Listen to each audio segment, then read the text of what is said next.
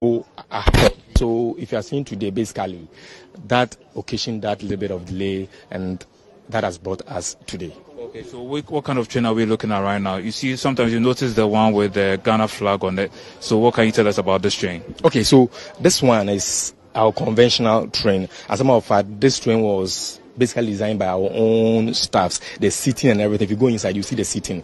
We're all designed by our workers, painted and everything. So it's an old coach. It was, coaches which have been, left there, and then we decided to just renovate for us to use it for this. So this one currently, like I said, it's a conventional coach, and it's filling up.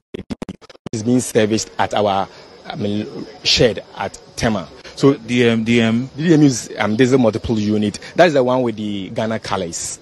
That's the one with the Ghana colors, and then that is what is supposed to be on this line. Like I told you earlier on, we are servicing it now for it to start running. So the plan is that in the interim, we would use this because we had announced, for the commencement of the exercise. So in the interim, probably throughout this week, this conventional one will be on it, and then next week going, we'll use the DME. The DME is a modern train. It comes with ultra-modern facilities. You have your own PA systems, you have intercom and everything all inside, and that is what we'll be using from next week thereabout, hopefully.